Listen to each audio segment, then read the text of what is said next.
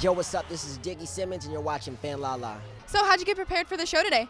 I just, wore what I liked and what I felt good in, and what I was comfortable in. I kind of had to rush because I had an interview before I got ready. But yeah, that's what it's about. Now, if you had to make slime, how would you put the recipe together? Put the recipe together. I don't know. I feel like you just have to get a bunch of just slimy stuff, like mayonnaise maybe, and color it. But I don't like mayonnaise, so I wouldn't want to do that. Me either. What's coming up for you?